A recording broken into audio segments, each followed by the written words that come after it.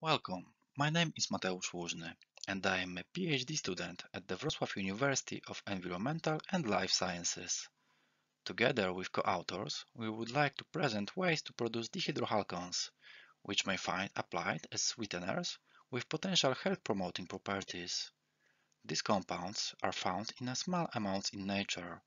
They are produced by plants and have a number of properties, such as antioxidant, anti-inflammatory, antimicrobial, or anti-cancer, which makes them useful in pharmaceutics as components of many preparations, mainly dietary supplements or syrups.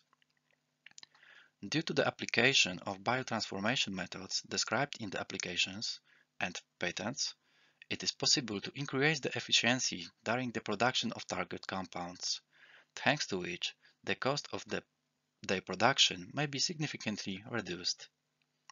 The introduction of dihydrochalcones on the market in the form of functional food could reduce many civilization diseases, such as diabetes, heart disease, or even depression.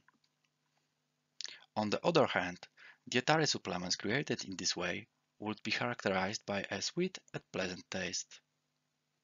Additionally, one of the microorganisms used in our study, that means yeast from the species Yarrowia lipolytica, has a GRAS status, that means generally recognized as safe, and it is used as a healthily functional food.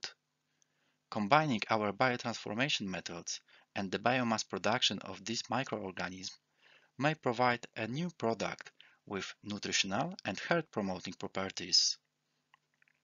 The biotransformation methods described in the applications and patents allow obtaining compounds with high efficiency and at the same time with much lower cost than in the case of their extraction from plants or chemical synthesis.